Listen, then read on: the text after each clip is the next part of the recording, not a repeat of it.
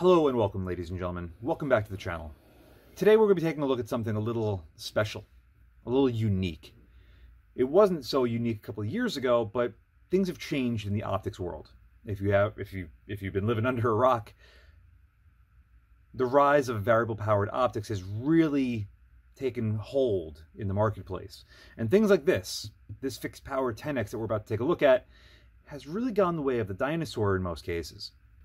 It was that back in the day, you wanted a fixed power because they were really strong, really reliable, and could really take a beating. They also typically had pretty good glass because there was less going on. But as much as I'm willing to see how well this optic works, I'm also here to answer a question. And that question is going to be, are fixed powered optics like this still a viable thing to purchase in today's market? So, without further ado, let's crack this box open and see what we've got. For many of you that are unfamiliar with my channel over the last couple of years, I'm a big fan of fixed powered optics. Things like this fixed 10X side focus SWFA has been in my arsenal for a very long time. I have my 16X, that's my go-to optic for testing mounts down in the garage. I had a 12X, I had a 20X, and I have another 10X that's on my 452. That's more of like my M24 like homage little rimfire. This, however, has been a unicorn for me. Not this particular USO in question. No, it was actually the model before this, which was when they moved from California to, I believe, Montana. They produced this. Now they're in North Carolina. Now it's the Foundation series. They still make a fixed 10X, and you can buy them brand new, just like this, with a couple of key differences as far as all the controls go. But they're around $1,600. That's a lot of money, I know. But keep in mind, this is an American-made optic. Now, granted, is this better than their FX-10 when they were in California or their new Foundation Series 10X? I don't know. I don't have all three of them here to compare against. But this should still give us a solid representation of how well the optic actually performs. Anywho, I'm going to pull this out. I'm going to change my camera settings a little bit so I don't blind you as we flip through this real quick. But there isn't a whole lot to really talk about on this. It has locking turrets, it's got push button illumination, which I'm not the biggest fan of. It's got, that's about it. It's got a zero stop. It's got locking turrets, I said that. That's basically it. All right, enough of that. Let's get back to the optic at hand. Fixed 10X. You might wonder what the hell I'm doing with this. I just have a fascination with fixed 10Xs. I don't know why. Maybe because back in the 90s, militaries were still using these very efficiently and effectively, and I just like the idea of having a fixed 10X. I can't explain it more than that. It's just something that it excites me. Weight on this thing, despite the fact we have AED scope caps on this, feels a little on the chunky side. 28.4 ounces is a little on the heavier side, considering that it's basically just a fixed 10X. The SWFA with rings and a bubble level is still an ounce lighter. And just for comparison's sake, an optic that's about the same-ish price, if not a couple $100 less, that's made in Japan and very, very good, comes in about 8 ounces lighter. This, of course, being the Razor LHT from Vortex. But I really want to check out the build quality in this American-made optic. I took off the AED scope caps because they don't really come with this brand new. I did buy this secondhand for about $900. Which is a lot of money. Yeah, I know. But I needed to know if I was going to like this as much as I should or not. And we'll touch on this more throughout the entire video. Anyway, fast focus eyepiece at the back is knurled with very aggressive knurling. Good feel all the way out. Quarter turn in. That is fucking rock solid. This feels like I can drop it on here and it's not going to gain any sort of wiggle. That is quite impressive, believe you me. Good resistance, hard to turn, so that knurling really does come in handy to get it exactly where you want it, but that is very, very good. On to the magnification. Oh, that's right, it's a fixed 10X, silly.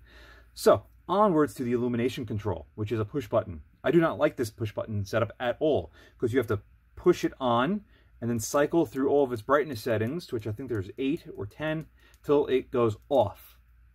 And then you have to turn it back on. There is no press and hold. There is no memory function on this. It's just simply push, push, push, push, push, push, push. Okay, that's the brightness I want. And if you go accidentally too far, guess what? You start from scratch again. So it's a bit of a pain in the butt. There is no way of grabbing onto the battery compartment housing easily. This is a very smooth surface, but the reason why they did that is this way when you go to adjust your side focus, you don't accidentally twist the battery compartment and remove it and have the illumination crap out on you. You have two little dots on the inside, two little leads. You have a standard CR2032 with two guide pins to line it up, and our two leads coming off of the battery compartment. Battery should come out of this fairly easily, and that's it. There isn't a whole lot to this. It's not the most glamorous, but it seems to work so far. We do have pretty good contact over here against the positive part of the battery, and the negative is that hard pin right there. Kind of reminiscent of a Kala's K16 or K18i, but you know what? It seems like the more money you spend on optics, sometimes the less the quality seems to be on certain components like this. Now, the reason why I don't like this is now we really have to be careful of lining this up. I should note that the threads are internal on this, and they're external on the battery compartment housing. So it's a little tricky to get in there. You can see, of course, that the side focus spins independently of the button control. So the best way I found to line this up is to actually remove the button and the battery itself. Line this up, which as you can see is a bit of a nuisance, like so. Then slide this over the outside without dislodging it, and then turn that down. It's a real pain in the butt. From there, we're going to check out the side focus, which goes from, I believe it's like 25 yards to 100 yards to infinity. And it's almost a full sweep. So this should give us a really good finite ability to adjust this properly to whatever distance we're shooting at. Very smooth, well damped, and the grooves on this seem to be pretty good as far as traction is concerned. I would have liked to see this knurling over here as well, but not everything can be a PLXC. Now, before we start talking about the turrets themselves, this is the tool to reset it. You got to come over here, lock it first, and then loosen this up to then reset your zero on this. I'm not going to get too much into detail because that stuff isn't going to be so exciting, but it is not a very elegant system. In fact, it's quite frustrating. But guess what? It is what it is. Moving on to the turrets, we have this collar down here, which you might never have seen before. This is actually your lock collar. Pull this down to then twist the turret.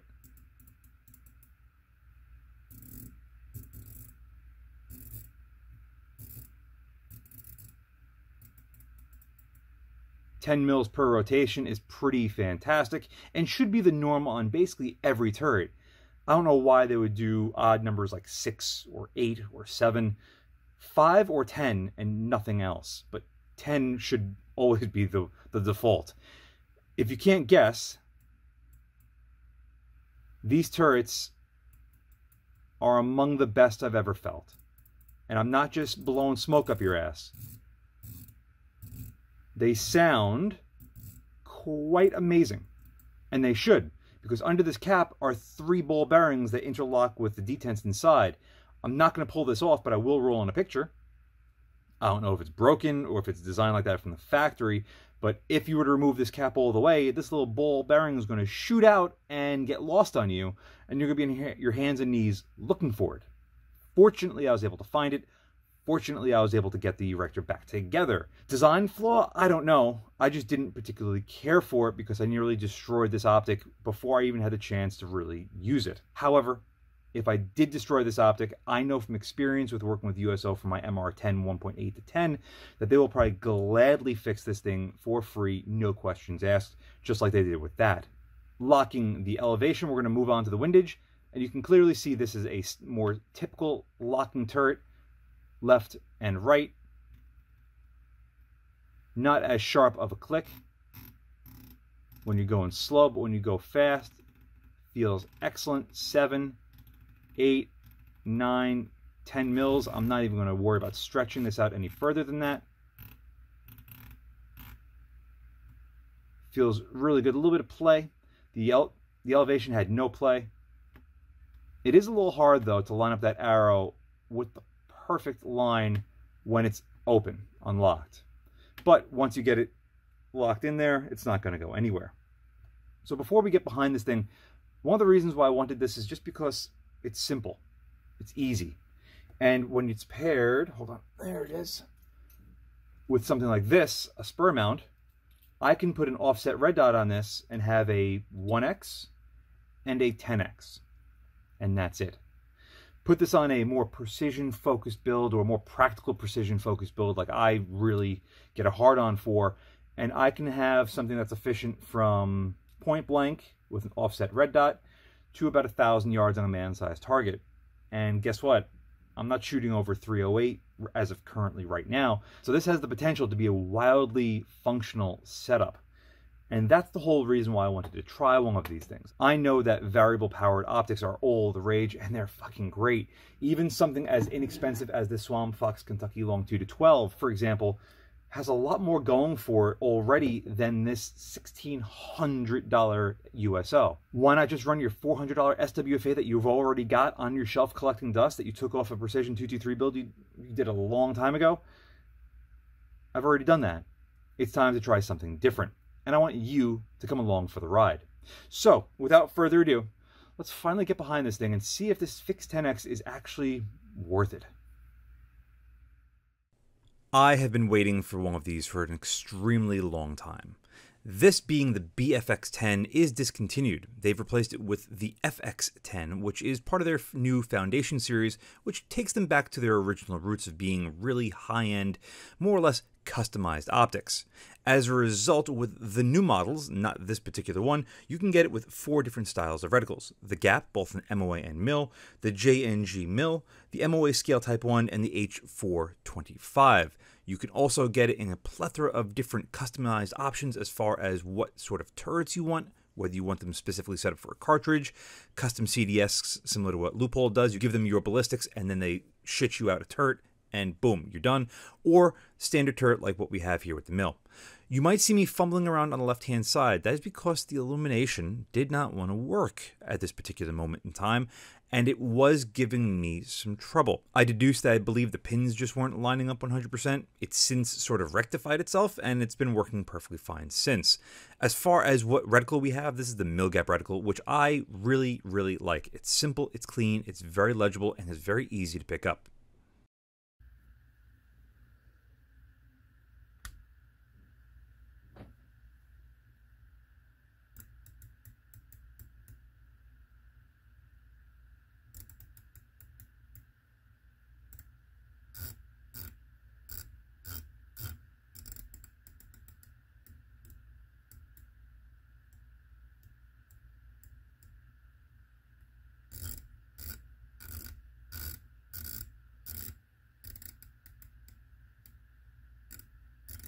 The video doesn't do these turrets justice. They sound and feel truly incredible, and that lock collar is part of the reason. I haven't seen a lock collar like this on any other turret. This is unique to this as far as I am aware. I could be wrong. And if you didn't realize, that center screw is actually the erector itself, and it does come up as you rotate up and acts as a rotational indicator. Adjusting the side focus, you can see we are just at the bottom end of the magnification scale. Literally, we are at the bottom right there. But bringing it up, the image does not shift all that much, which is pretty impressive. There's some other optics that will shift wildly. The illumination control, 1, 2, 3, 4, 5, 6, 7, 8, 9. It's as bright as it'll get, and that is it. Unlocking the elevation and the windage turrets, let's give this thing a go. 1, 2, 3, 4, 5, 6, 7, 8, 9, 10. 1, 2, 3, 4, 5, 6, 7, 8, 9, 10. 1, 2, 3, 4, 5, 6, 7, 8, 9, 10. 1, 2, 3, 4, 5, 6, 7, 8, 9, 10. 1, 2, 3, 4, 5, 6, 7, 8, 9, 10. 1, 2, 3, 4, 5, 6, 7, 8, 9, 10. 1, 2, 3, 4, 5, 6, 7, 8, 9, 10. 1, 2, 3, 4, 5, 6, 7, 8, 9, 10. That is beautiful. I forgot to mention that the reticle was slightly favoring the right-hand side of our windage line, so that is basically perfect. Reset that to 0, which is right there. Lock that in place, and let's just keep on climbing. 1, 2, 3, 4, 5, and 6. That is 10 perfect mils. These turrets feel incredible. They're probably some of my favorite turrets besides the ZCO. The ZCO had a little bit more bite to it, but these just have such a good feel, good sound, and the locking on them on the ring is brilliant. Reset, absolutely perfect. no discrepancies, which is exactly what I was hoping for. That, ladies and gentlemen, is one of the best tracking performances I've ever accomplished on this channel, and it should be for the price. $2,000 for a BFX-10 is what they're basically going for right now. You might be able to find them a little bit cheaper, but that's a lot of coin, and it damn well better perform incredibly perfect if you were to spend that much money on any sort of optic. But going from a positive into a bit of a moot point, more neutral, is the Eyebox. This being a fixed 10x, you might expect it to be a little bit better than what you might find on, let's say, any other magnified optic that has a 10x, with the exception of like a 1 to 10. Let's say you have a 3 to 15, a 5 to 25. Usually when you get behind a 10x in those sort of magnified optics, the 10x is still typically pretty forgiving. Here, it's a little bit tighter than I was kind of hoping for. I was in the mindset of there's less moving parts, there's less glass inside, it's a 34mm tube. It is a 42mm front objective, which might have something to do with it, and it is pretty compact, but I was hoping that the Eyebox would be a little bit more forgiving on this. It's about on par with what you'd see in like a 3 to 15 when you put it to 10x. So if you have one of those, you set it to 10x, that's about what you get, give or take a little bit. It's really hard to put an actual number on this. I don't have any scientific equipment other than just a finely calibrated eyeball, but I find this to be at best as good as some high quality 3 to 15 set at 10x, which is acceptable, but I was hoping for a little bit more, to be brutally honest. From a bit of a neutral point to another set of positives. The first thing is going to be the overall brightness through this thing.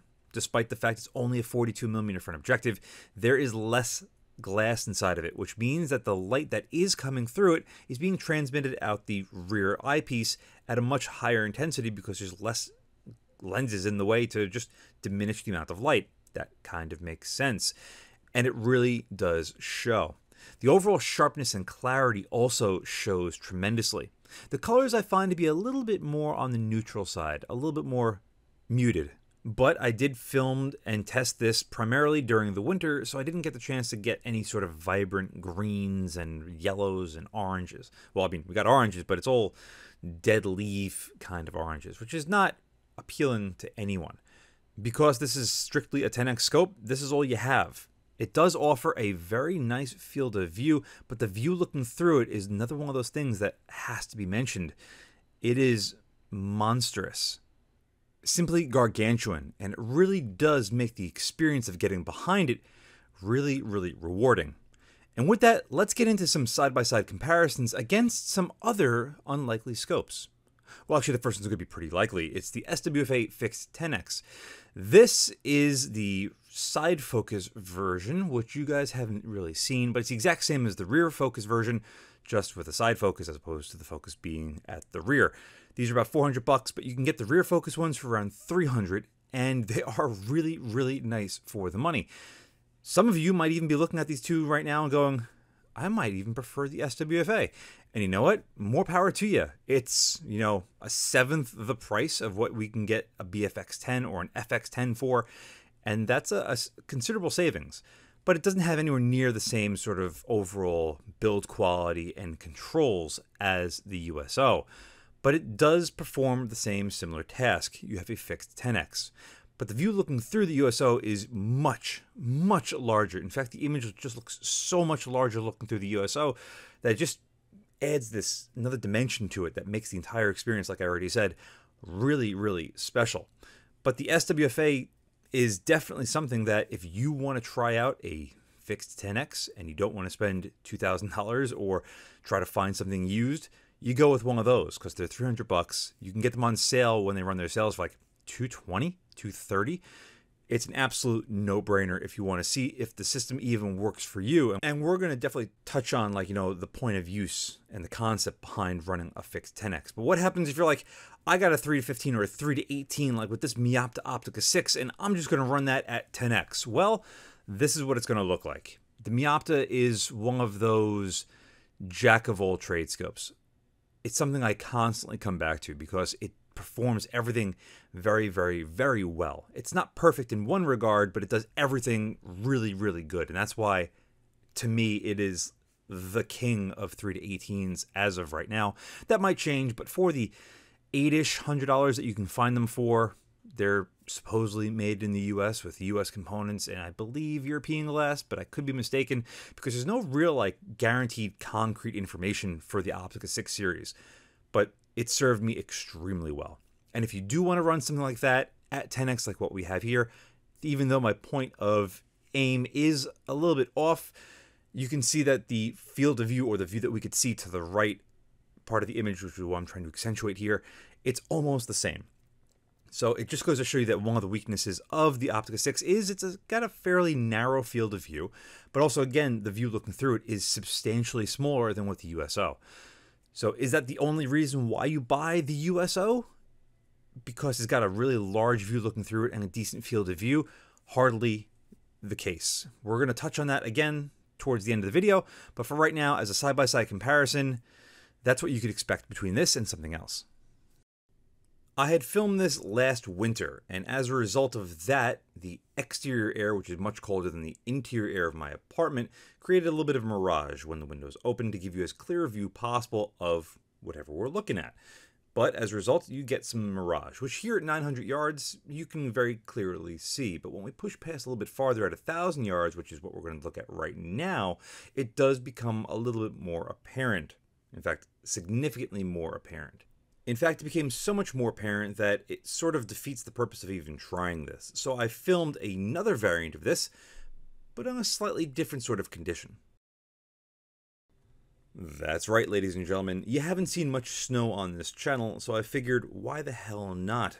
It also benefits us because, guess what? The air was actually extremely still that day, and there was very little to no mirage. So it's a win-win as far as I'm concerned.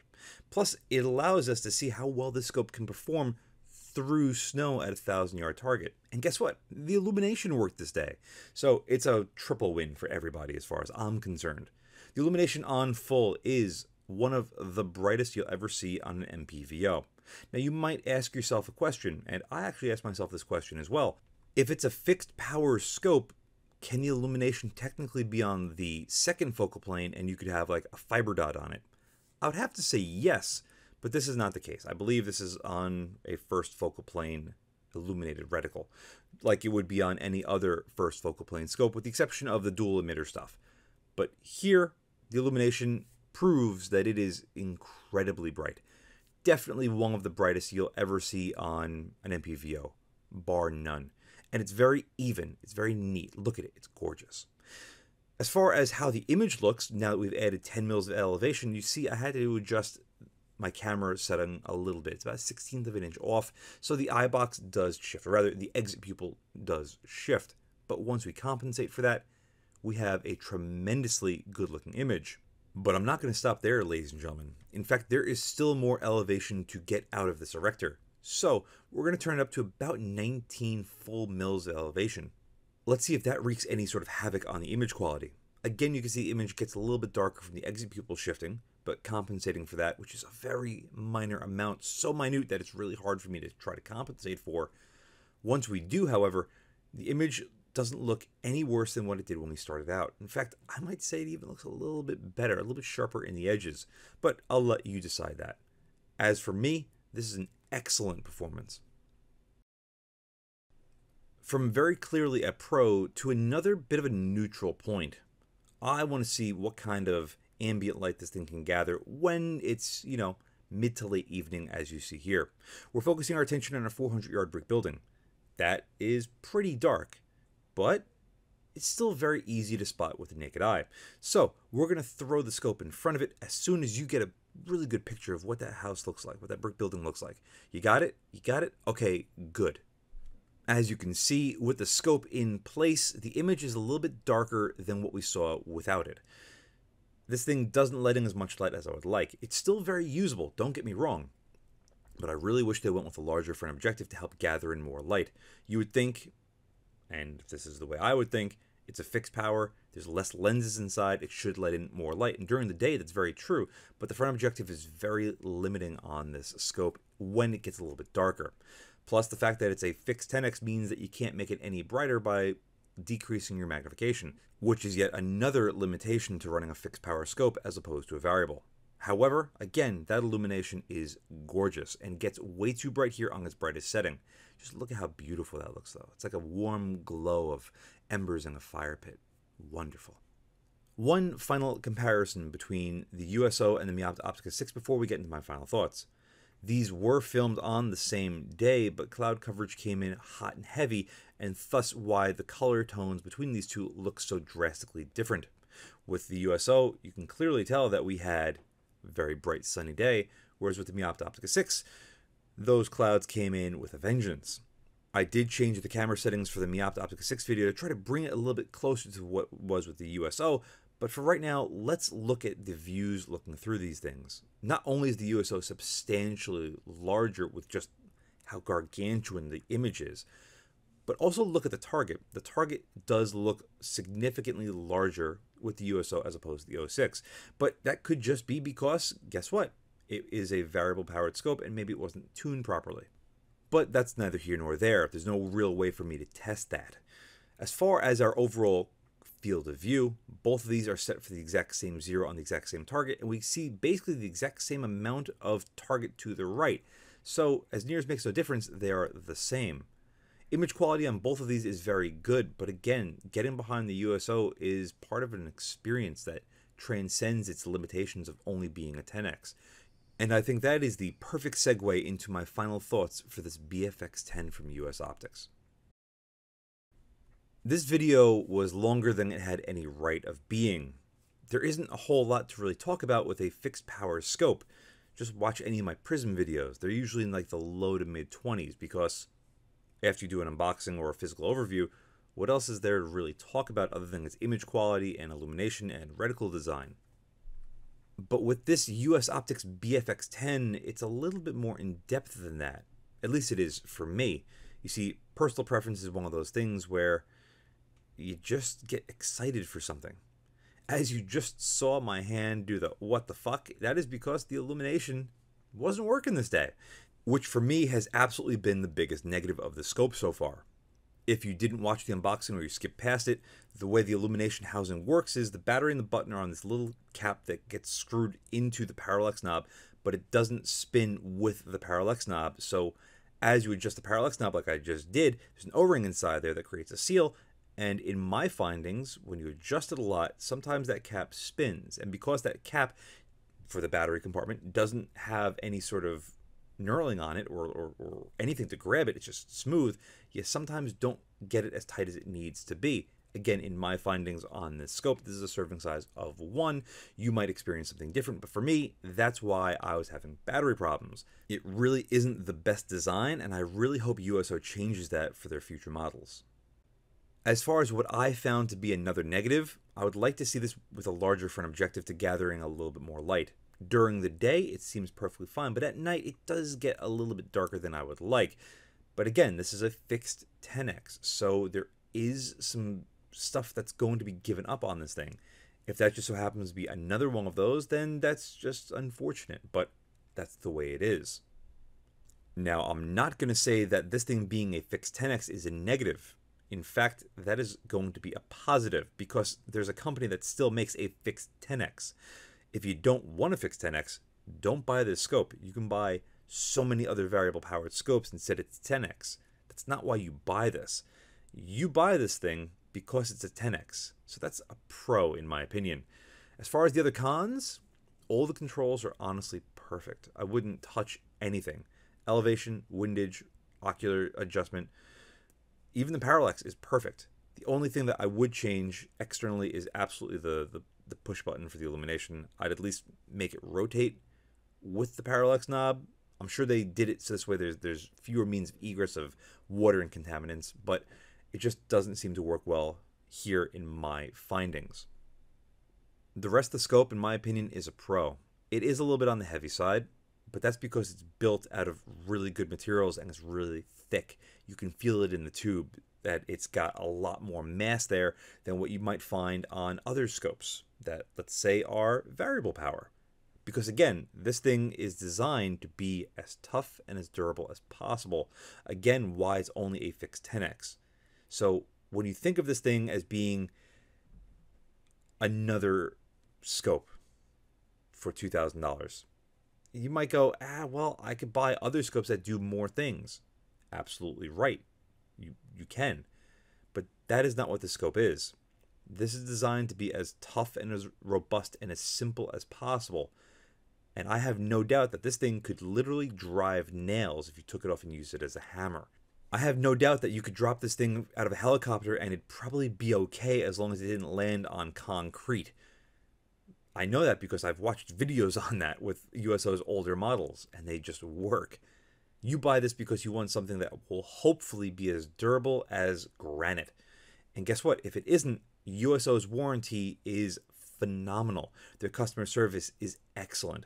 I have had nothing but great experiences with them in the past, and I hope I never have to deal with them again, because you buy a product that you want to last. But if something does happen, guess what? They got your back and then some.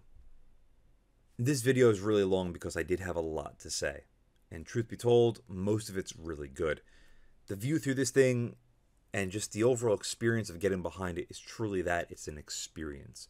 And if you're looking for a fixed 10X, whether you want to run it by itself or with an offset red dot, this is probably as good as you're going to get. But you're going to pay for it. However, you're getting something that really is truly unique in the segment, because how many fixed 10Xs are there out there? And how many of them can you say are as tough and as robust as this? Yes, there is the SWFA HD 10X.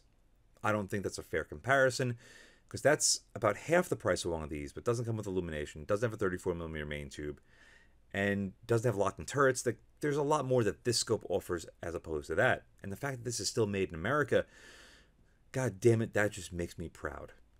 So with that, a huge thank you to all of you for making this video possible, because I used funds from my Patreon providers to help pay for this. Most of it did come out of my pocket. And can I say that this thing lives up to the dream? It lives up to the hype that I have built around the USO Fixed 10X. Yes. Yes, it does. But I haven't really run this through its paces. I have shot with this thing a fair amount, but not to the point where I could say definitively that this is what I was looking for this entire time. It may or may not serve a purpose, and if it does, great, it will be kept. If not, it will go on to the next lad and hopefully make their dreams come true as well. So, with that, a huge thank you to all of you for watching, and as always, see you again next time. And a huge thank you to my Patreon providers and my Subscribe subscribers. Without you, this truly wouldn't be possible. If you'd like to support my channel but don't want to join either of those, I completely understand. But you could still help by using my affiliate links in the description below, and or like, share, and subscribe as always. Again, thank you very much.